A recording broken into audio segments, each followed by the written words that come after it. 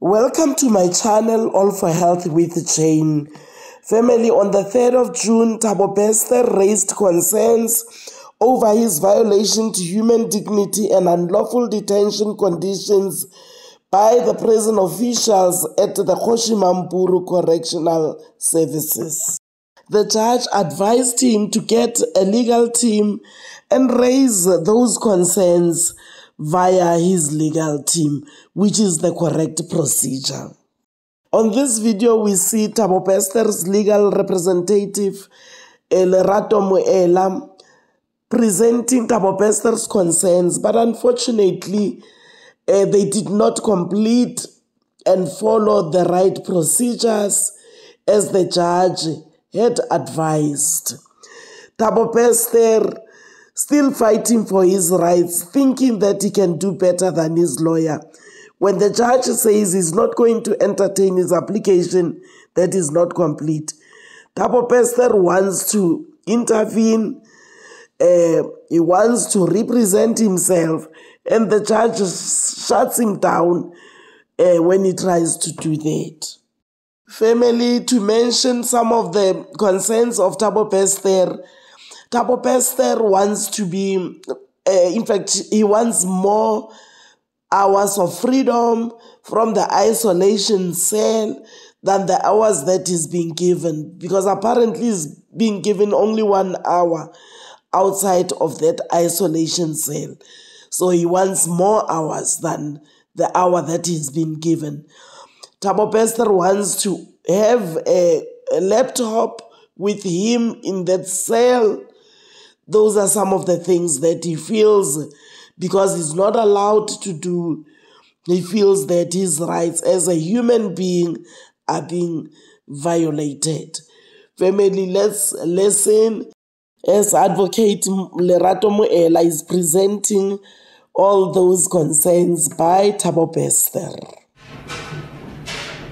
Yes, thank you, Mr. Bester. Your excuse, Mr. Snellenberg. Yes, you're also excused, gentlemen and lady. Good.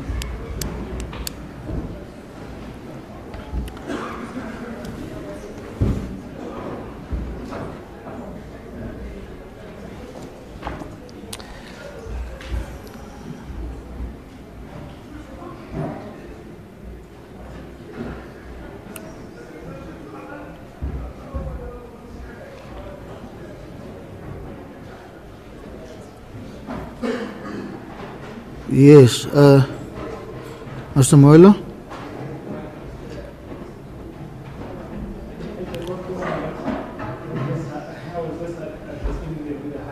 Okay, no problem.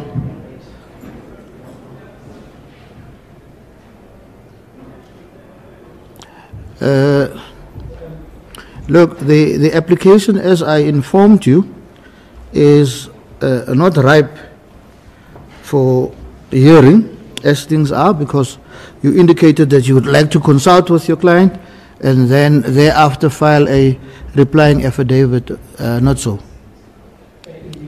Yes. Yes, Mr. Snellenberg has also indicated that regardless of the flaws in your application, they would take a pragmatic approach and have the matter argued as soon as it is ripe. Mr. Snellenberg, I see the state is the first respondent. I assume you're also appearing on behalf of the state, whoever and whatever that is. Then there is the National Commission of Correctional Services, the head of the center at Kgoshi-Mampuru, and then the Minister of Correctional Services. All the respondents. Good. Thank you. Yes. Mr. Moila? Thank you, my Lord. As we briefly discussed in chambers, the only issue that we were at variance was the issue of which forum. Obviously, we are not going to deal with the merit. Which forum should adjudicate this matter? Mr. A criminal court? Yes. A civil court.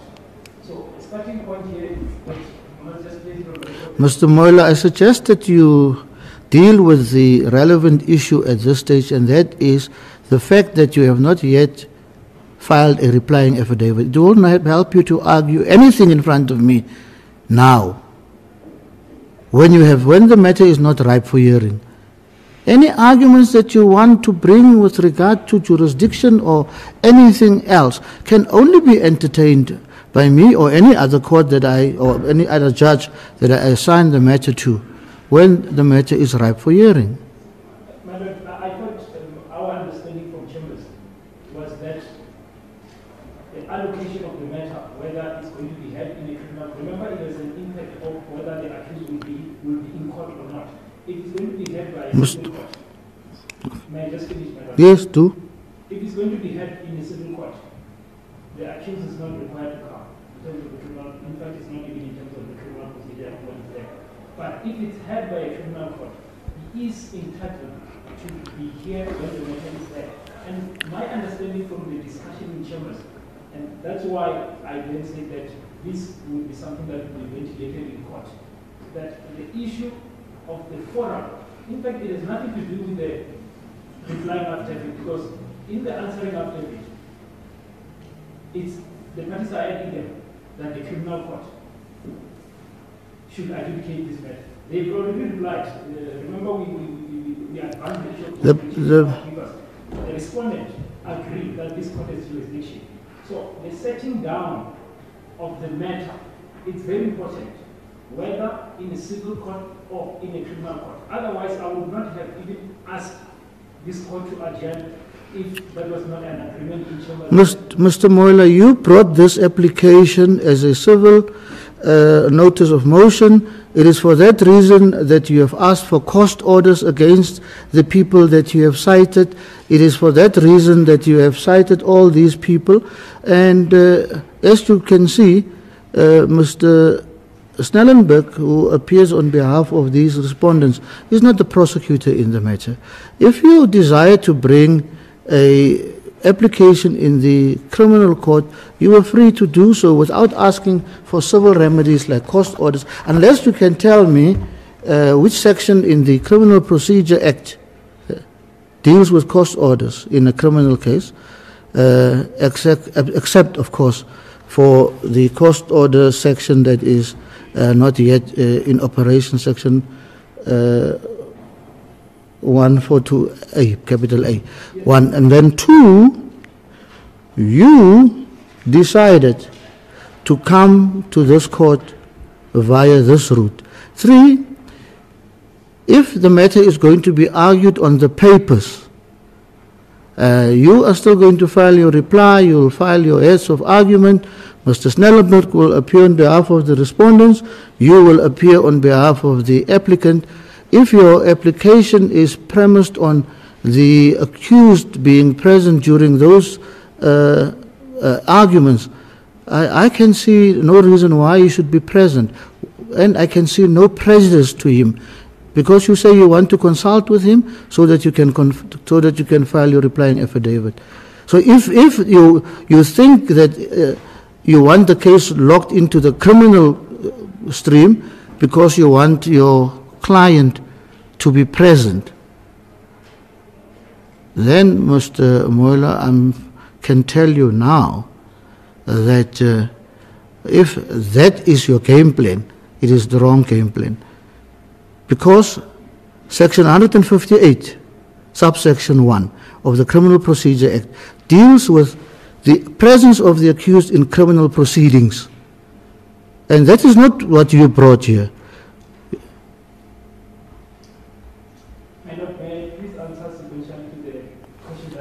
Yes, please do. Your Lordship will then realize that all those questions, they've been answered by case law. I'll have a small excursion that in that excursion, I will reduce my voice and elevate the voice of the case law. Yeah. Yes. Good. Yes. Then we start, because that question itself, obviously, is the issue of forum. So let me start by the court case of this division. In the case of Mukesi, if I'll give the Lordship the reference. In the case of Mukesi of this division, reference Mukesi versus Mukesi and others versus S.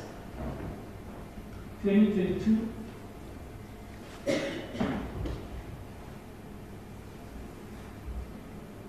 May I just complete the reference number?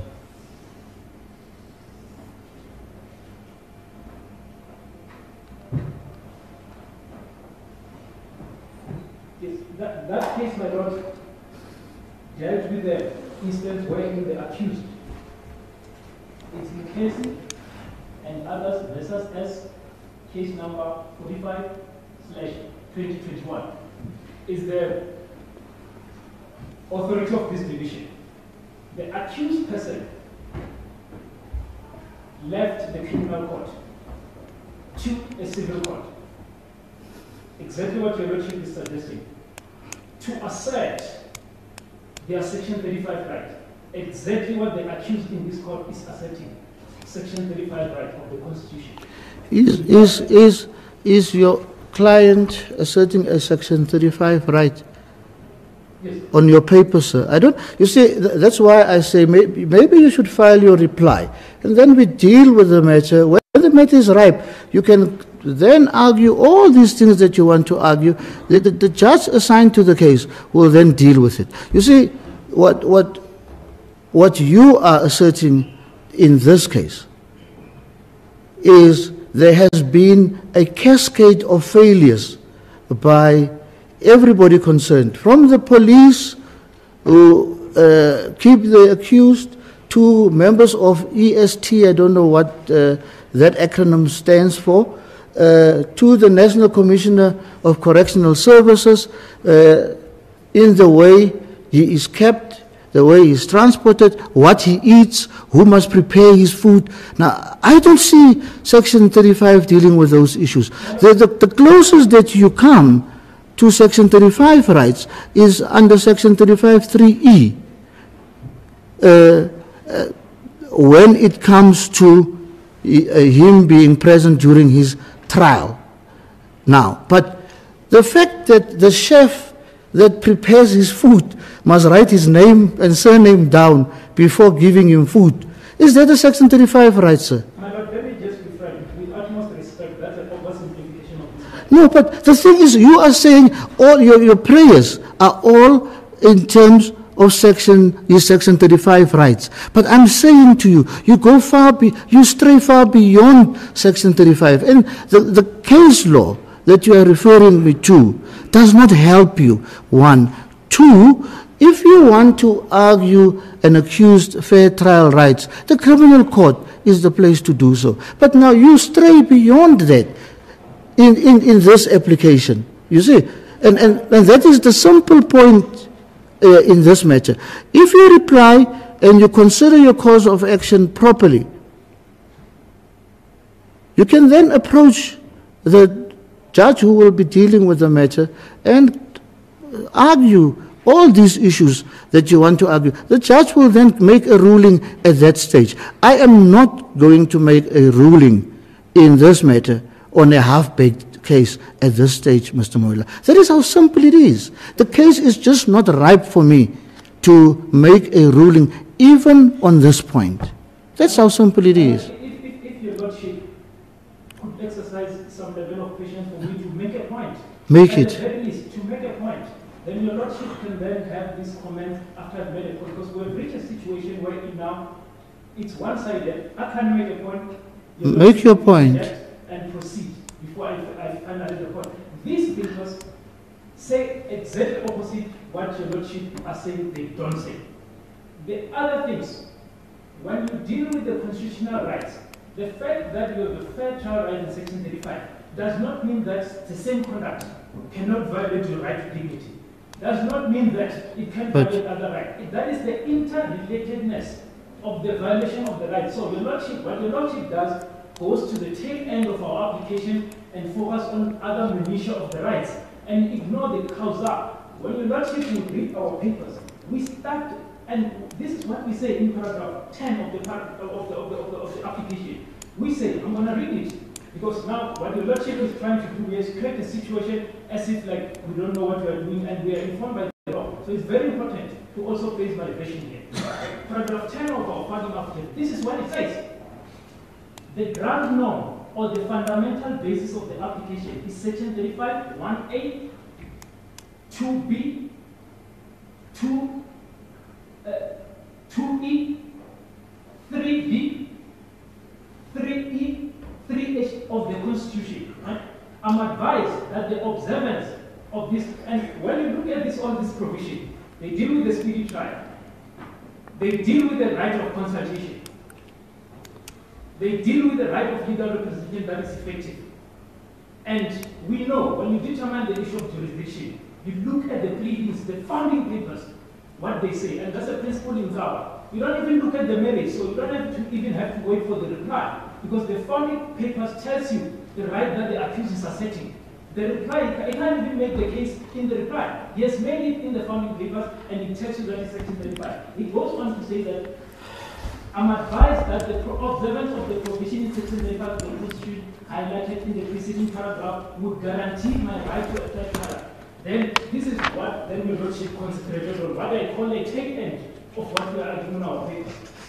In section 35 of the Constitution, I employ this court to adopt an intersectional analysis of other constitutional rights. Then your Lordship speak about the food and all that. That is an intersectional analysis. You can't look at one right in isolation. So these papers, as they stand, they assert no any other right. They assert section 35. The fact that it's complaining about the right to dignity does not remove the jurisdiction of this court. That's what it says. And that's the principle of the Constitutional Court in Thabo. You look at and in fact, what you must really do, you must accept that this version is true for the purpose of jurisdiction, even if he can lose on the merits. And that is important. So it's unfair for the accused person who comes to court to assert section 35 and is told because now he has raised the issue of torture. It's a fact that he's been tortured. They don't dispute that. They simply say that they are allowed to torture him in terms of the Correctional Service Act. The torture is not disputed. It's not disputed that he's incarcerated for 23 hours a day and only given 1 hour of exercise. They simply say that the act in terms of the Correctional Service Act. I can't, as a practitioner, remain supine when I see those violations, because ultimately, and this will then be argued in due course, ultimately and cumulatively, this would affect his mental health. So by the 10th of Feb, you might not have accused number 7 mentally fit.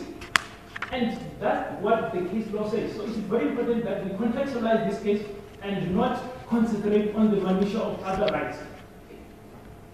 Are you done? Yes, that is the point that I was making. So it's clear that the papers say the opposite of what your Lordship is saying. Are you done? Section 25 and all these subsections. The issue of him being here, it's the 158 of the Criminal Procedure Act that says every criminal proceedings, he must be here. He's entitled.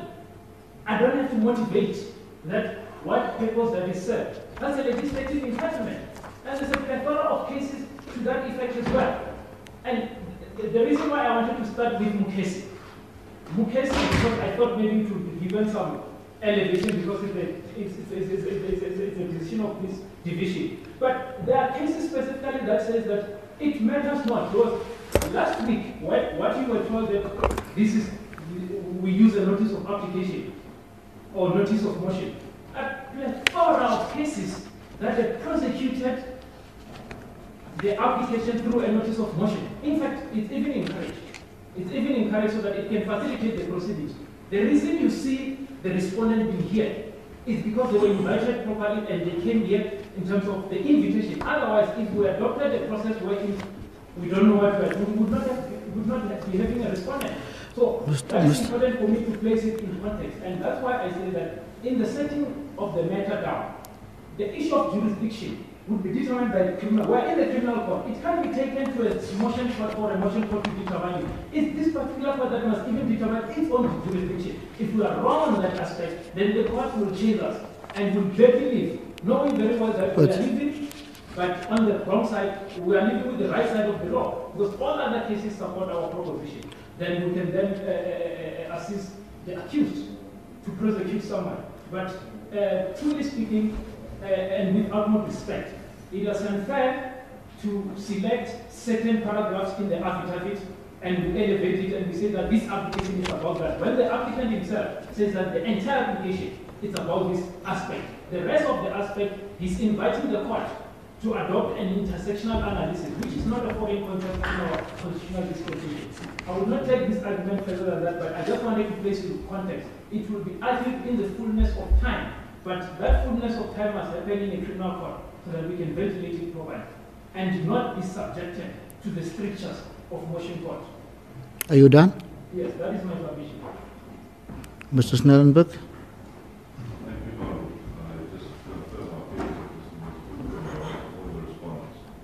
Let me make this clear. I don't know on what basis my learned colleague just made a statement that the state of political torture is the best. Take exception to that. Secondly, the application that was brought on motion. Mr. Bester has testified on oath that day, and he will do so again in replying affidavit. So why he needs to be present when we motion is moved, I do not know. They selected to bring interlocutory applications, they turned it. But the issue of jurisdiction can be dealt with when the matter is fully ventilated. We were not told that we were going to argue jurisdiction today.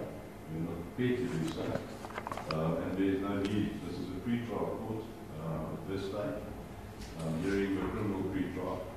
So all these issues that my little colleague has raised, we can raise before whatever forum this matter is placed in, and we can be debated, and the court can decide and make a ruling.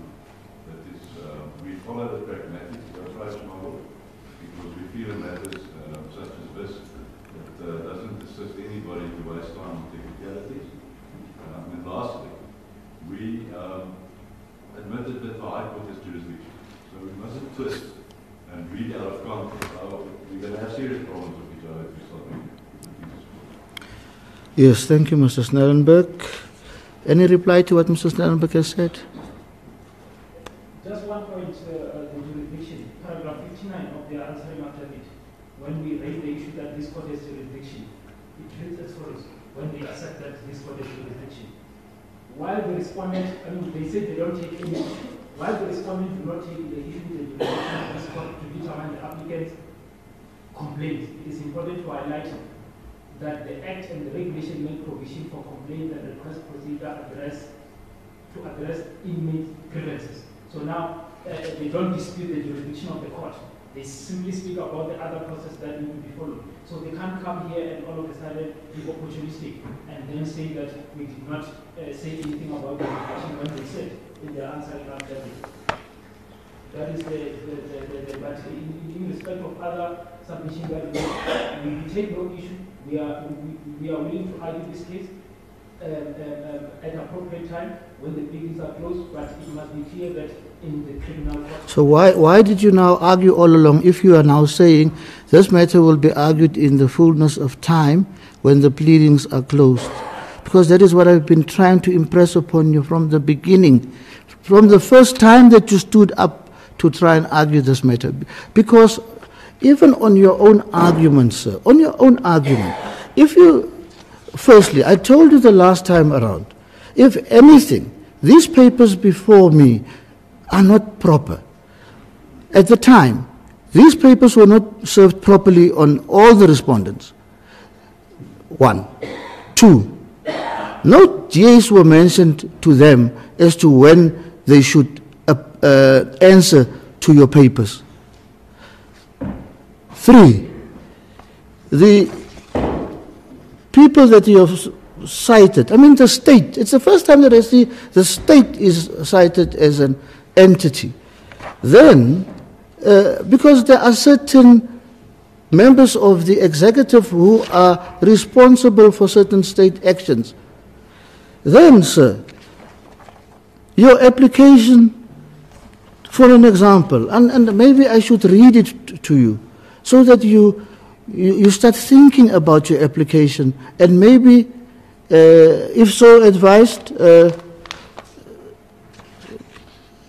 look properly at it and see whether it deals with Section 35 rights exclusively. Paragraph 1, you say, of your notice of motion, declaring the conduct of the second and third respondents in refusing applicant meaningful consultation in preparation of his matter to be unconstitutional and invalid. Paragraph 2, declaring the conduct of the second and third respondents in refusing the applicant's request to use a laptop, tablet, or any suitable gadget in preparation of his case to be unconstitutional and invalid. Then, declaring the conduct of the second and third respondents in refusing to make reasonable provision or accommodation for the applicant to consult in person with his legal representative to be unconstitutional and invalid. For the duration and in preparation of his criminal case, directing the second and third respondents to afford the applicant the following: an in-person consultation, allow the applicant to use a tablet or a laptop or any suitable gadget.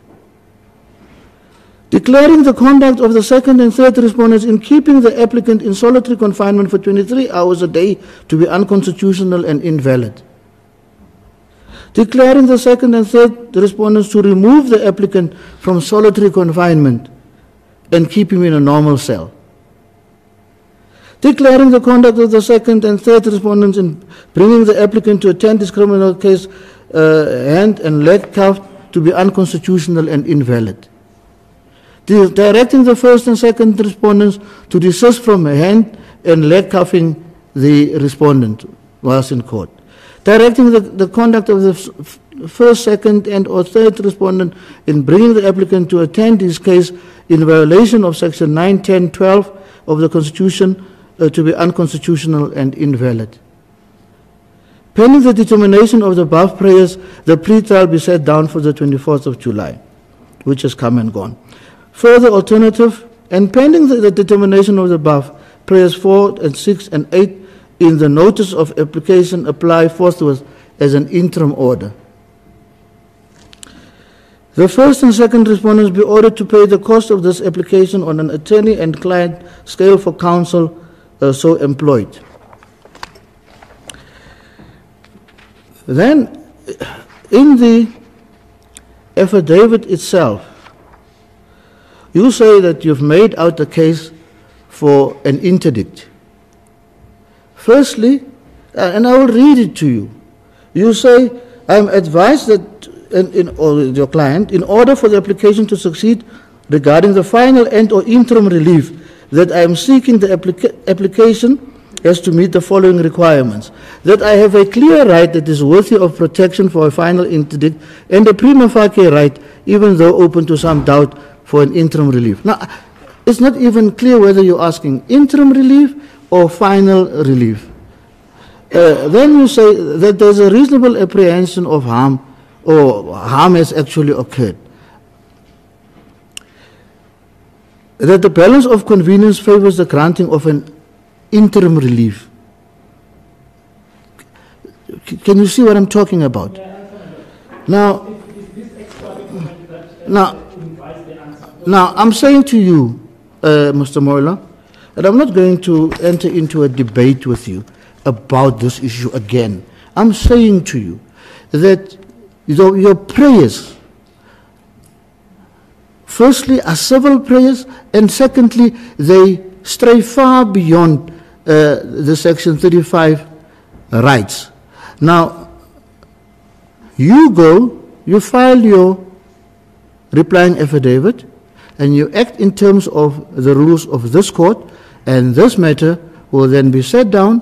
A judge will hear the matter, and the judge will then decide. If you want to argue to the judge that the matter must be postponed, he must make, or she must make, a ruling that your client must be there at that stage when you make your arguments, you are welcome to do so. I am not going to entertain an argument now on this half-baked application. Complete the application, complete all the papers, do what you must do in terms of the law, and then you can come back to me. All right? No, you may not speak. You have a legal representative. Yes. You can hear what he has to say. Pardon? You saying? I'm saying that I'm giving you an opportunity to write Yes. instruction and I'm Yes. giving your lordship so to understand. Because this is the person that is suffering.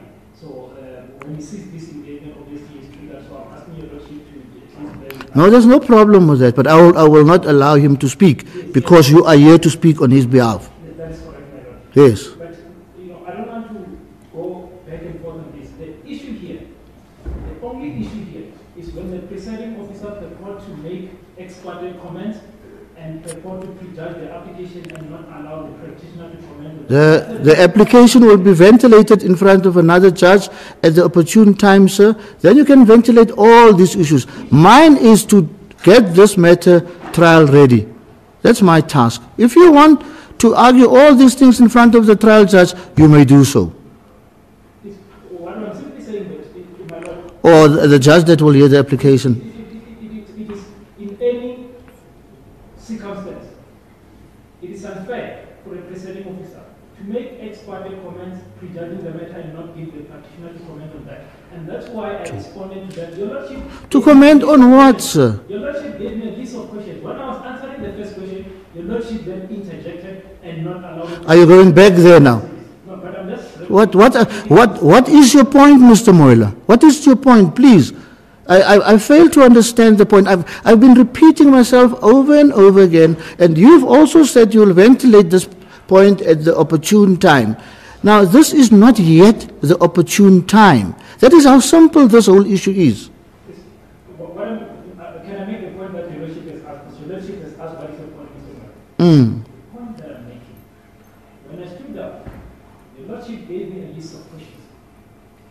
Address this, address that, address that. On top of that, your lordship made comments about our application. And then in addressing those questions, I brought to the court's attention that actually what this court says is opposite to what our papers say. But then I've read the papers. Yes. Then my learned colleague then responded. Then I said, in that circumstance of his sensible suggestion, there's no need to say anything further because he didn't say anything that is worthy of responding because he didn't invite me. But when your lordships make comments and invite me, I'm not happy to respond. But sir, you said to me, you brought your paper. The things that I have said to you are selective. I've read your entire application or prayers to you. And I'm saying to you, like I said earlier, they stray, in my view, beyond your Section 35 rights. And I do not want to enter into a further debate with you. Make sure that you file your replying affidavit. Make sure that you file your heads of argument. In terms of the rules of this court, a judge will be assigned to deal with the matter, and that judge, you can go and ventilate all these things in front of the judge. I will assign a judge to listen to your entire argument, even on the jurisdiction issue. Everything that you want to ventilate, that judge will hear when the papers are ripe, sir. That's the only point. The papers are just not ripe. That point is accepted. Precisely. Now, if that point is accepted, I expect you then to sit down. And yes, then the matter is over. You took an instruction from your client. Is it relevant? Do you want to ventilate that instruction or not?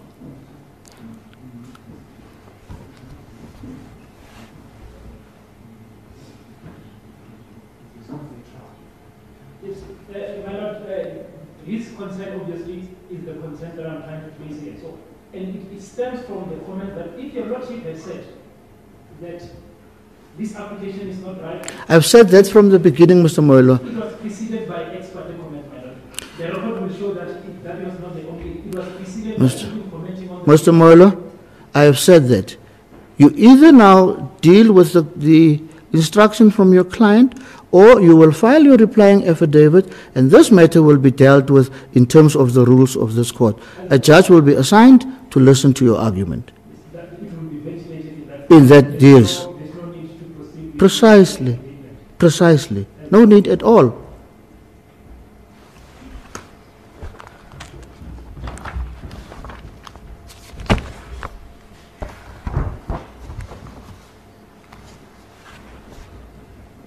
Yes, the criminal matter has already been postponed to the 10th of February 2025. The accused will be brought to court on that day.